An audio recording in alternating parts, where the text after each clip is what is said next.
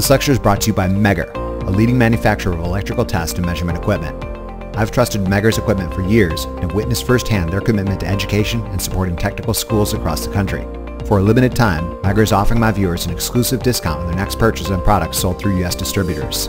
Simply visit us.megger.com/bigbadtech for all the details. Good day and welcome to Big Bad Tech. I'm instructor Jim Pytel, and today we'll examine several illustrated examples of basic parallel DC circuit analysis. This lecture operates under the presumption the viewer has more than a passing familiarity with basic parallel DC circuit properties, including Kirchhoff's current law, and can wield the DC current divider rule without cutting themselves.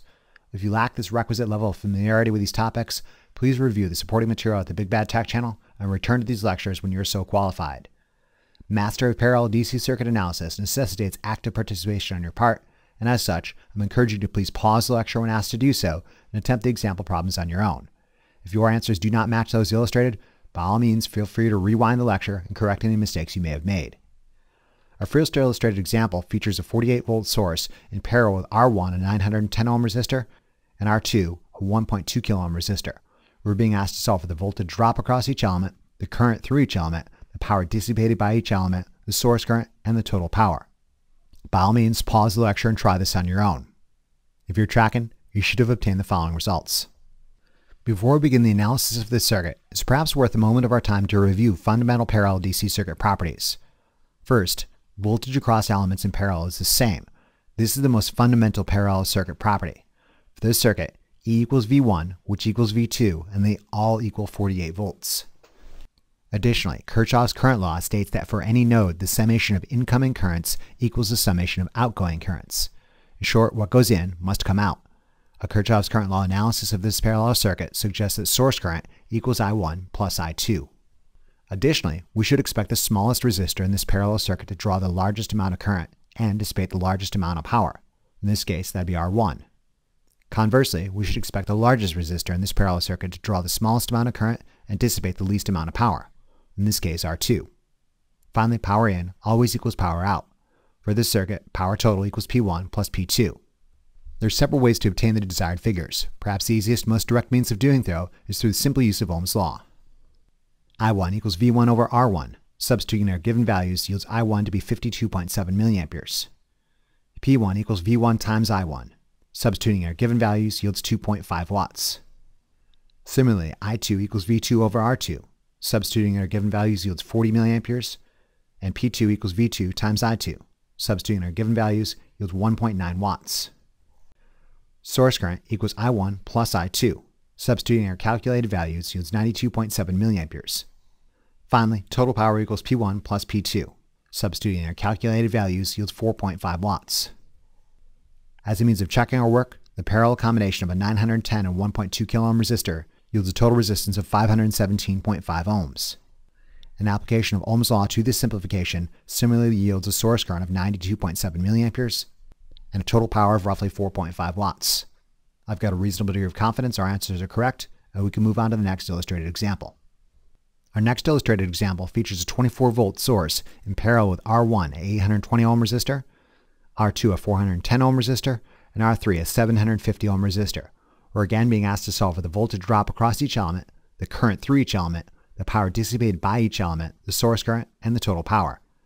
By all means, pause the lecture and try this on your own. If you're tracking, you should have obtained the following results. Voltage across elements in parallel is the same. For this circuit, E equals V1, which equals V2, which equals V3, and they all equal 24 volts. Kirchhoff's current law states that for any node, the summation of incoming currents equals the summation of outgoing currents. A Kirchhoff's current law analysis of this parallel circuit suggests that the source current equals I1 plus I2 plus I3. There are several ways to obtain the desired figures. Perhaps the easiest and most direct means of doing so is through use of Ohm's law in the power equations. I1 equals V1 over R1. Substituting our given values yields 29.3 milliamperes of current. P1 equals V1 times I1. Substituting our given values yields 702.4 milliwatts. Similarly, I2 equals V2 over R2. Substituting our given values yields 58.5 milliamperes.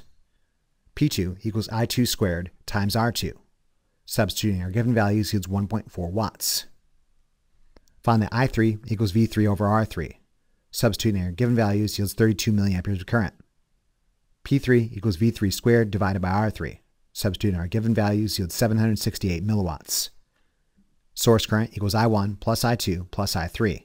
Substituting our calculated values yields a source current of 119.8 milliamperes. Finally, power total equals P1 plus P2 plus P3. Substituting in our calculated values yields a total power of 2.9 watts. As a means of checking our work, these three resistors can be combined in parallel to result in a total resistance of 200.3 ohms. An application of Ohm's law solving for source current does indeed confirm that source current is 119.8 milliamperes, and total power is indeed 2.9 watts. I've got a reasonable degree of confidence our answers are correct, and we can move on to the next illustrated example.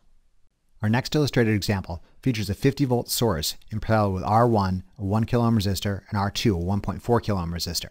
We're again being asked to solve for the voltage drop across each element, the current through each element, the power dissipated by each element, the source current, and the total power.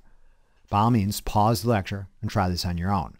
If you're tracking, you should have obtained the following results. Let's go about the analysis of the circuit in a different method.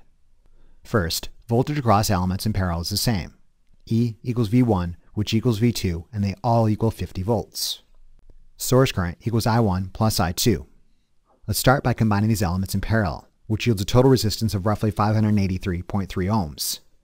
Using this simplification, we can solve for source current, where source current is equal to supply voltage divided by total resistance. Substituting in our given values yields 85.7 milliamperes. Total power is equal to supply voltage times source current. Substituting our given values yields a total power of 4.3 watts. We can now use this data to solve for electrical properties of individual elements. Incoming current is known for a parallel combination of two known resistors. This is a perfect setup for the current divider rule. The current divider rule applied to resistor R1 demonstrates that I1 is 50 milliamperes. An algebraic rearrangement of the Kirchhoff's current law equation for this circuit demonstrates that I2 is the remaining 35.7 milliamperes. An application of Ohm's law confirms this result, where I2 is indeed 35.7 milliamperes. P1 equals V1 times I1. Substituting our given values yields 2.5 watts. An algebraic rearrangement of the power equation demonstrates that P2 is the remaining 1.8 watts. As a means of checking our work, V2 squared over R2 does indeed yield 1.8 watts. I've got a reasonable degree of confidence our answers are correct, and we can move on to the next illustrated example. Our next illustrated example features a 36-volt source in parallel with R1, a 300 ohm resistor, R2, a 500 ohm resistor, and R3, also a 300 ohm resistor. We're again being asked to solve for the voltage drop across each element, the current through each element, the power dissipated by each element, the source current, and the total power. By all means, pause the lecture and try this on your own. If you're tracking, you should have obtained the following results. Again, for the sake of variety, let's just go about this analysis slightly differently. The parallel combination of these three resistors represents a total resistance of roughly 115.4 ohms. Source current is equal to supply voltage divided by total resistance. Substituting our given values yields 312 milliamperes. Total power equals supply voltage times source current. Substituting our given values yields 11.2 watts. We now know source current coming into a parallel configuration of three elements. Ordinarily, we could use the current divider rule. However, the current divider rule is a special case scenario for only two parallel elements. Let's again simplify this circuit by taking the parallel combination of R1 and R3, both 300 ohm resistors, into a single resistor I'm calling R single prime, and R single prime is in parallel with R2. The parallel combination of R1 and R3 is 150 ohms. We now have a perfect setup for the current divider rule. Incoming current is known, and it's a parallel combination of two known resistors. Where source current splits into two paths, I'm calling I single prime plus I3. The current divider rule set up to solve for I single prime yields 240 milliamperes. R single prime is actually the parallel combination of two identical resistors. If 240 milliamperes enters a parallel combination of two identical elements, we should find current splits through them evenly. I1 equals 120 milliamperes, as does I2. An algebraic manipulation of the Kirchhoff's current law for the second simplification demonstrates that I3 is I source minus I single prime. Substituting their calculated values yields the remaining 72 milliamperes. The power delivered to identical resistors R1 and R2 is equal to the voltage across them times the current through them. Substituting our given values understandably demonstrates that P1 is 4.3 watts, as is P3. An algebraic manipulation of the power equation demonstrates that P2 equals P total minus P1 minus P3. Substituting our given values yields the remaining 2.6 watts. Alright, let's move on to our final illustrated example. Our last illustrated example features 3 current sources, one at 30 milliamperes, one at 50 milliamperes, and one at 20 milliamperes, in parallel with 2 resistors, R1 at 390 ohms and R2 at 750 ohms. For this last example, we're only being asked to solve for the voltage drop across each element and the current through each element. Now, before you rush off to perform your analysis, make sure to note the direction of travel for these current sources. By all means, pause the lecture and try this on your own. If you're tracking, you should have obtained the following results. Current sources in parallel add up. 30 plus 50 minus 20 yields a current source of 60 milliamperes. This 60 milliampere current source is in parallel with R1 and R2. This is again a perfect setup for the current divider rule. Incoming current is known for a parallel combination of 2 known resistors. The current divider rule set up to solve for I1 yields 39.5 milliamperes. An application of Kirchhoff's current law demonstrates that I2 is the remaining 20.5 milliamperes. Finally, an application of Ohm's law demonstrates that voltage across resistor 1 is 15.4 volts. By extension, all elements in this parallel circuit must also experience a 15.4 volt differential. Alright, that's it. In conclusion, this lecture examines several illustrated examples of parallel DC circuit analysis. Remember to review these concepts as often as you need to really drive it home. Imagine how well lab will go if you know what you're doing. Thank you very much for your attention and interest, and we'll see you again during the next lecture of our series.